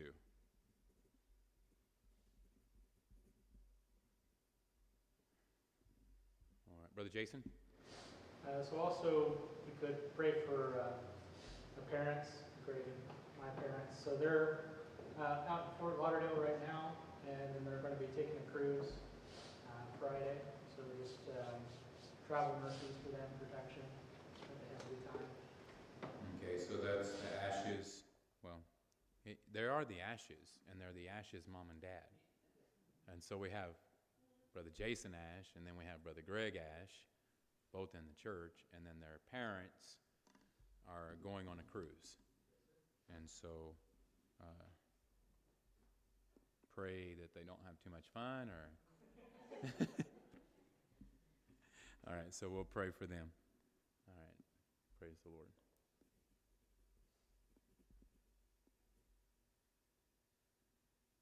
An update for Becky. She did new chemo yesterday. She was sick through the night a couple of times, a little down today. We've had movement. I've received a call from M.D. Anderson today. Received a call from her oncologist right now, medical assistant, to work the insurance, so there's movement happening, but we do not have an okay yet to go to M.D. Anderson. Still in the Lord's will in that, if that's what the Lord wants for us. The first chemo, God blessed beautifully. He always blesses, and the last 2 have not done much for Becky, so hopefully this one will. And then we're looking for hope, and I'm asking God for Becky's heart in His will, because no mother wants to let her daughter go, and I certainly don't. Amen. Amen. So we'll continue to pray for the Travers' daughter, Becky, who's been struggling with cancer now for a long time. They recommended in the beginning of all this, because of the progression and the prognosis, hospice be called in. And the Travers prayed. They informed us, and we prayed, and God just heard and answered prayer. That's what happened. God heard and He answered prayer, and He spared her life, and now she wasn't supposed to have but a short amount of time, and now she's had 2 years, almost 2 years. When they said call hospice in, there's no hope. And I remember, and this will be in my mind as long as I have a mind that functions. Brother Don said, that's what the doctors say, but that's not what God said. Let's talk to God and see what He has to say. That stuck with me. That had a huge impact on me. And so praise the Lord for that. And so we talked to God, and it turns out He had something to say. And then Miss Brenda would often say, you don't know what God's will is in these situations. But James said, you have not because you ask not.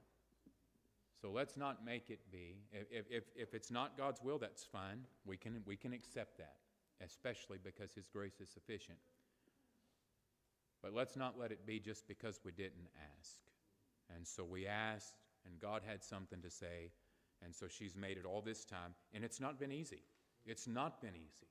It's been tough, and there have been some good times and some good moments, and then there's just been a lot of difficulties and so much. And right now, there has been some positive movement toward possibly her being received at MD Anderson. So continue to pray for God's will in that. And the chemo originally had some tremendous results. The last round didn't. And then she's just had another round praying that these have some good results as well. And so Lord, thank you for answered prayer in that. We continue to come to you with it. So continue to pray for them. I'm going to ask you to pray for Bobby and Nikita in southern Georgia, my son and his wife. And I won't give any details, just have some difficulties there, so please pray for them.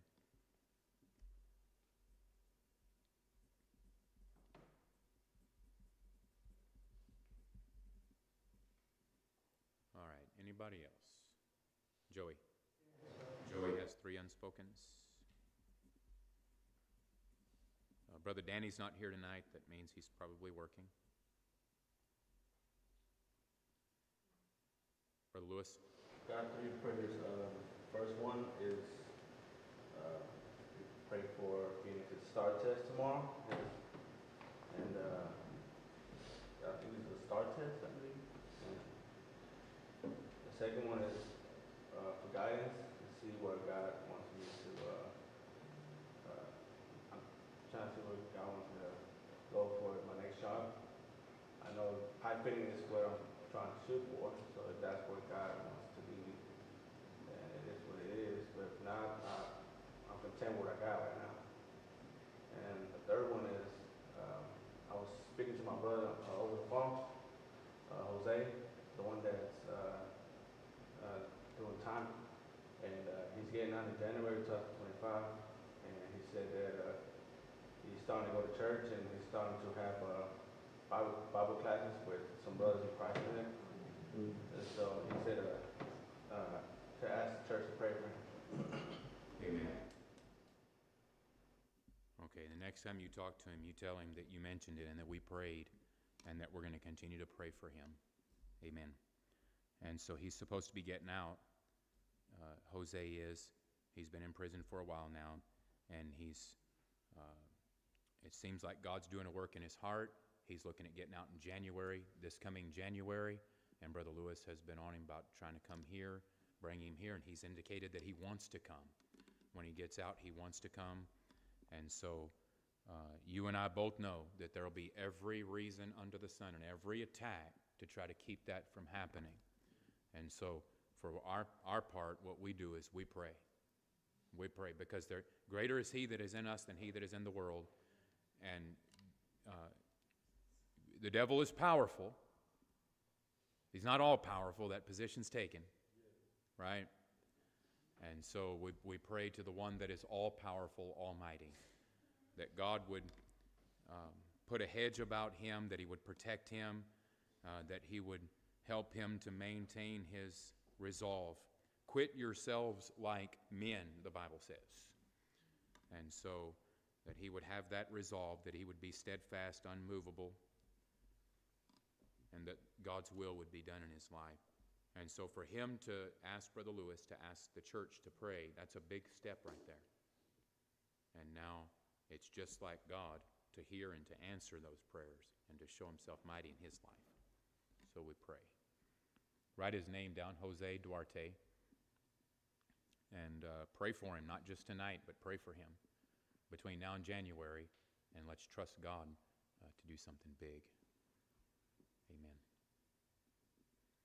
All right. All right, so we're praying for Phoenix's test tomorrow. He's got a STAR test at school. And then Brother Lewis finished his pipe. He just got recently got a new job. It's been, what now, about a month or so? And you like it, and it's a good job. But he went to school for pipe fitting, and so he's happy, he's content with the job that he's at now, but just pray for wisdom and for guidance. If God has something else, why he went to school, so on and so forth, that the Lord would just make it clear what he has for Brother Lewis, work-wise. All right. And with that, we'll go ahead and pray. And so, Isaac, I'll ask you to start us off tonight. And then, Brother Jason, if you'll pick up where he leaves off and pray nice and loudly, and then I'll close this out tonight. All right, and you can pray silently or follow along, or just amen when these pray. Isaac. Dear Lord, I want to thank you for allowing our missionary that we just recently started supporting off of our last missions conference to come and present to us, Lord, the work that they've been doing. What a tremendous encouragement, Lord, and the things that they've been going through there. It encourages us to keep pressing on, Lord, and to see faithful men all over the world still serving you, Lord. I just want to ask that you would be with them, and that you bless them, and that you would help them, and give them a time of peace, Lord, and people that would get saved. Lord, I want to pray for our missions conference that's coming up, and the missionaries that will be coming. Lord, that you would help their travels, that they'd be able to get here safely and enjoy the time here, Lord, that we would be able to minister to them. Lord, I want to pray for the work day that is coming right before, that we would be able to get all the rest of the things that are needed done so that we can serve the missionaries with a good place to stay and a nice place to stay. Lord, I want to pray for those who are traveling, the members that are traveling in our church. Bless their travels and allow them to be good witnesses where they are. Lord, I want to bring these unspokens before you. Marianne had 4, Samantha had 6, Brother Jason's got 7, Miss Talia Farrell's got 3 unspoken, Marie has 4 unspoken, Bethany has 4 unspoken, Lizzie had 3 unspoken, Miss Anna had 4 unspoken, Brother Richard's 2 unspoken, Miss Patty had 4 unspoken, and Brother April had 6 unspoken, Brother Ben had 2, and then Joey had 3. Lord, I don't know what all these unspokens are, but you do. I just want to ask that you would do your will in these prayer requests, that you would be with the people, and that they would know your will, and that you make it known to them, and that they could serve you. And Lord, I want to pray for the Maxwells, the Worleys, the Schudixes, the Castros, and Sowers, Lord. Those that can't be here due to illnesses and other factors, Lord, that you would bless them with the live stream, that you would bless their lives as they pray for the church as well, and be with them. Lord, I want to pray for our unsaved family members, friends, and co-workers, Lord, that we would be a witness to them, and that they would come under Holy Spirit conviction and get saved. And Lord, I want to pray for our nation and our leaders. We're slowly falling apart, but only you can build us back together. And I want to pray for the peace of Jerusalem. You said they will prosper that love you. Lord, I just want to ask that you be with this church. You help this church grow. And that you be with our church ministries, Lord. I want to pray these things in your Son, Jesus' name. Holy Father, Lord, thank you so much for tonight and just for another privilege, another honor, and the moment to come to your house to worship you, to praise you, Lord. You do deserve all the praise and all the glory. Lord, we thank you so much for bringing missionary Mike Rowe here with his wife, his beautiful wife. Thank you, Lord, for bringing them here safely, and also for encouraging the report, Lord, just the great work that you're doing through him and through his ministry here in Africa, Middle East. Lord, I just praise you for all that you're doing, Lord, for all the many people that are being saved, lives that are being touched. I just pray, Father, you continue to be with them, work with them, and continue to just make that ministry grow, Lord, and more souls will be saved. And I also pray for protection for those that are leading that ministry, Lord. It's a very dangerous job. They have targets on their back, Lord. Obviously the devil is out to get them. But we We know that you're stronger, Lord, and so we just ask that you be with them, protect them, continue to use them mightily, Lord, for your will. We also pray, Lord, towards the missions conference. We look forward to it, to hearing more encouraging reports. And just pray, Father, that you would do a great work during the conference, that you would prepare our hearts, Lord, to learn and to grow from what you have to teach us through it. And then also pray that you would protect the other missionaries that are coming, Barfields, Cockley's, Wilsons. And pray also for Cindy Barfield, Lord. Obviously, they're still trying to figure out what's going on with her. I just pray, Father, for wisdom, guidance there, diagnosis, Lord, and appropriate treatment to help her, and I pray for healing for her. Also pray for Sister Sophia's family, and especially for the kids, Steve, Levi, and I just pray, Father, that you would be with the family, Lord, during this difficult time. You would give them comfort and guidance through it. Pray for protection and for Brother Bruce, who's traveling for work, and pray, Lord, that he would be able to come home Friday. Also pray for protection from my parents as they are joining another cruise. And I want to pray for Brother Jake. Thank you, Lord, that we got a brief opportunity to come to the church again. It was to serve. Of course, we thank you for your service, Lord. Thank you for your willingness to serve no matter what the circumstance. We pray, Father, just for clear diagnosis of what's ailing him, and quick healing as well, that the masses would be taken away, and that he'd be able to return to work in the church sooner rather than later.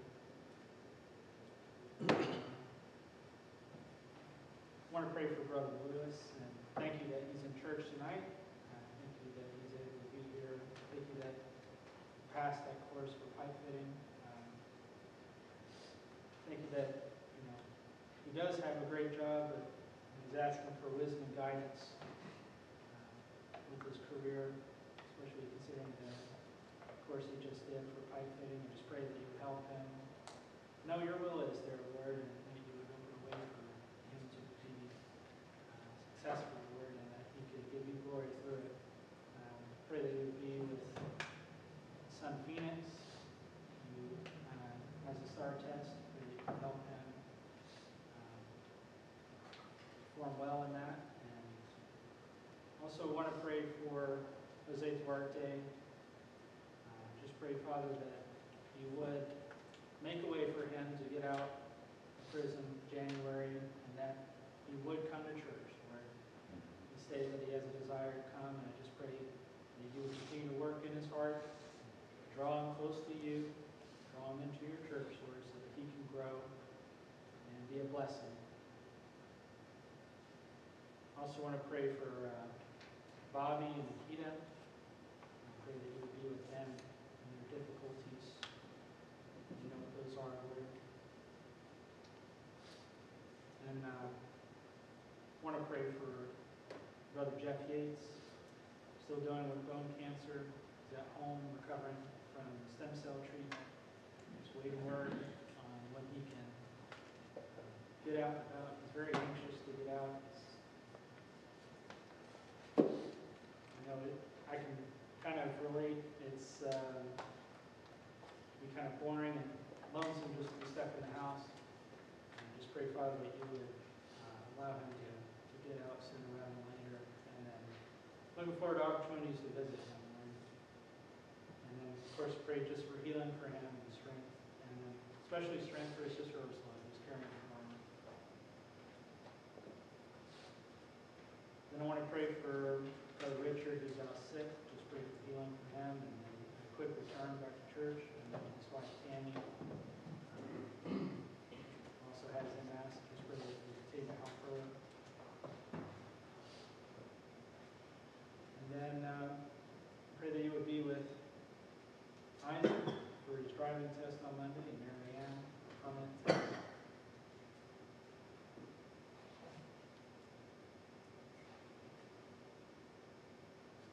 Lord, I thank you so much just for all that you do for us. Thank you, Lord, just for salvation, for grace, for mercy, for provisions, guidance, for wisdom.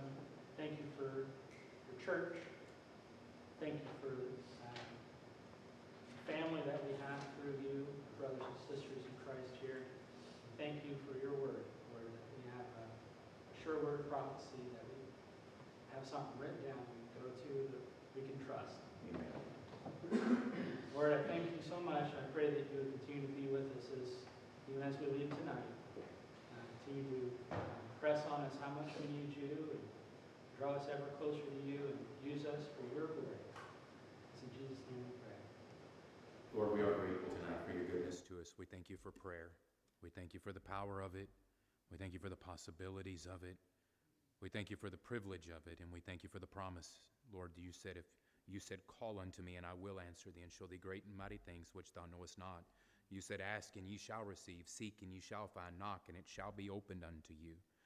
You said, again, I say unto you, that if two of you shall agree on earth as touching anything that they shall ask, it shall be done for them of my Father, which is in heaven. For where two or three are gathered together in my name, there am I in the midst of them. And Lord, we pray because we need you. We pray because the Lord Jesus Christ, your holy child, has given us access through his own blood, through his own merit. We pray because you command us to. We pray because you invite us to. We pray because you promise to hear and to answer. And John said, and this is the confidence that we have in him, that if we ask anything according to his will, he heareth us. And if we know that he heareth us, whatsoever we ask, we know that we have the petitions that we desired of him. And so, Lord, we pray, we bring these petitions before you. I thank you, Lord, for the report tonight from Brother Mike. I thank you for he and Sister Mona, the ministry, Lord, that you've given them, that you've called them to, and that you are using them in. I thank you for the 16 churches in Egypt. And, Lord, you've again exceeded expectations and have gone past the goal. We pray for South Sudan, the civil war that's going on there, the displaced families, pastors, Christians, lost people, Lord, just ravaged by civil war in that country. And we pray, God, for your help and for your will to be accomplished, and Lord, that this might fall out rather into the furtherance of the gospel. We pray for the 2 churches in Syria, for the 1 church in Turkey. We pray for the works and Christians and pastors in Lebanon and in Yemen and the difficulties there. We pray for Pastor Masad, his wife that has cancer, Lord, and the difficulties that they face. And we pray tonight for Sister Norma. Thank you that she was able to hold off and go to the doctor today. Thank you, Lord, for the positive aspect of the report, and then, Lord, for follow-ups that she has to have, scheduled appointments to be made and different things like that. I pray, God, that you'd provide help. I pray for her and Brother Rufino. We pray for Sister Lisa's principal, Dr. Kelly, who has lost her dad, and she'll be traveling for that funeral. And we prayed last year for her dad, and now, Lord, he's passed, and we pray, God, that you'd be with her, that you'd help her. Thank you for Sister Lisa's care. For those that she works with, we pray for Carolina Morelli, whose grandma has been given 2 weeks to live. And Lord, we ask that you might use this even to fall out to the rather to the furtherance of the gospel, and that you'd be glorified in it. We pray for Brother Bryce's shoulder. Thank you that he has an appointment upcoming a week from tomorrow. And Lord, you open doors, and that's what he asked that we pray. And again, Lord, you've answered. We pray that you'd provide a way forward, a path forward, some kind of treatment, something that would not be too dramatic or too drastic to help him, Lord, with the difficulties that he's had and is having. We pray for the Talia Farrows. We pray for the Van Dykes. We pray for Jasmine. Lord, she's been out for a while now, and this sickness just won't let go. The medications have their own side effects, and her body just can't process them. And so, Lord, we pray for help. We continue to pray for Rob Jupp and Nee. We pray for Ray Gibson. We pray for Miss Norma's dad. And Lord, she's asked us specifically to pray for his salvation. His time, all of our time is limited on this earth, but Lord, his, because of the advanced age and because of his physical condition, his health, Lord, it won't be long, and he's not saved. I pray, oh God, that you'd do a work in his heart. We know that you will have all men to be saved and come to the knowledge of the truth. We know that you're not willing that any should perish, but that all should come to repentance, and that you have no pleasure in the death of the wicked, but that the wicked turn from his way and live. And so, Lord, we pray for Miss Norma's dad, that you would save him, that you would do whatever it takes to get his attention, remove the veil, shine the light of the glorious gospel of Christ, who is the image of God, in unto him, that he might, and draw him by your Holy Spirit to the Lord Jesus Christ, that he might believe and be saved in this 11th hour of his life. We pray for Brother Roger's feet. Lord, he has chronic pain, difficulties, but he just keeps on going and keeps on serving God, and I thank you, Lord, for him. We pray for the Martin family, especially Miss Betty's mom and dad. Her dad has gone way down, a servant of the Lord, a soldier of the cross for many, many years, and then the difficulties in his mind and the health problems that he has, and then her mom as she watches her hero, her husband, her sweetheart go down, and as she ministers to him, oh God, I pray that you would help. We pray for Sister Kim Burnett with her shoulder, with the sciatica, and the different health issues that she has. I pray, God, you'd strengthen her, you'd provide help and healing. We pray for our church outreach ministries, the various ones, the street ministries, the door-to-door ministry. Lord, thank you for those. And I pray that souls, oh God, would be saved.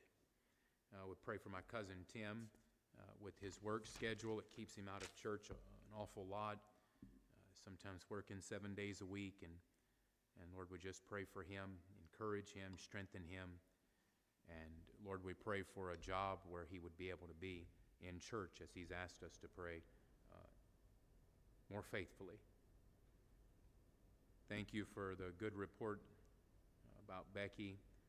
Lord, the movement, there's been some movement toward her getting accepted with MD Anderson, with the insurance and various things. Lord, we pray for a successful outcome to this most recent round of chemo. And Lord, we thank you for extending her life more than fourfold what the doctors thought possible in the beginning. And so, Lord, we know that that's because of you. And we thank you for it. Thank you for hearing us tonight. Thank you for the service. Thank you for the gathering of God's people, the encouragement we draw from one another. We pray for those who've been out sick, those who are out sick, those who can't come. We pray for those who are working tonight. Thank you for the live stream and those that are able to tune in. Thank you for all that you do for us. You daily load us with benefits. We praise you, O God. We love you tonight. And we thank you in Jesus' name. Amen. God bless you, church.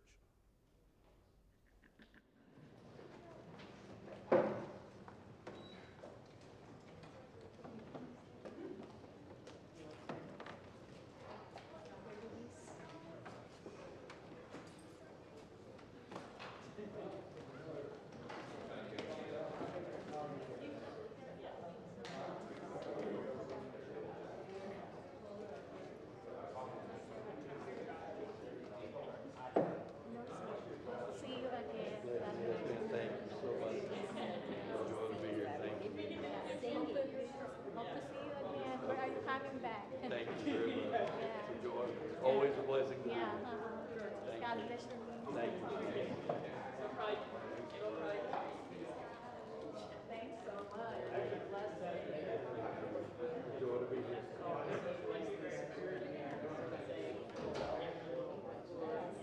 For what you do, for sharing. We pray for us.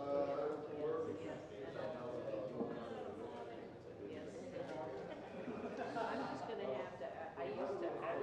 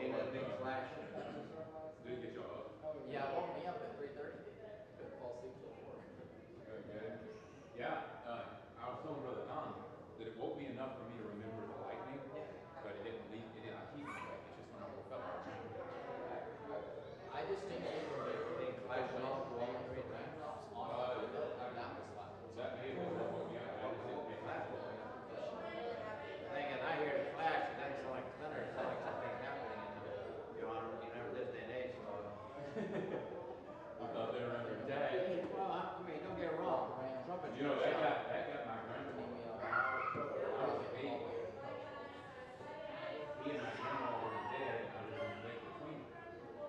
And that's on the grain elevator down here. So far from where they lived. Grain elevators. And it was a loud room. He was in the elevator. And it's the middle of the night. It's asleep. So it wakes her up, and it's just me and her in bed. He doesn't hit the bed. Just instinct. You know, he wasn't thinking. And oh, I heard about that. I was a baby, so I don't remember that, but I heard about it.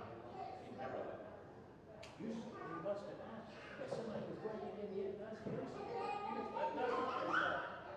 I didn't even realize what was going on. It's last thing. I was asleep when I had a baby. Well, during the middle of the night time, they get a noise, and honey, someone breaking the house, go check it out. Yes, exactly. No, that's what you say to her. Are you going to eat? What? Probably. I'm going to go back there. Susie still has to take Katie home first, which is the opposite way. So I'm going to go back there and talk to him, see if he wants to wait. If not, he can go by himself. Yeah, well, tough week this week here so far. I have to make can't come home too much medicine. So then I go out for 3 days, and I had chest pain. Same time on Tuesday, and then I went back taking the medicine back, and then this week. Pretty good deal, and doctor gave me medicine. So I see what happens like that. But like I say, Mark Ward was calling me yesterday.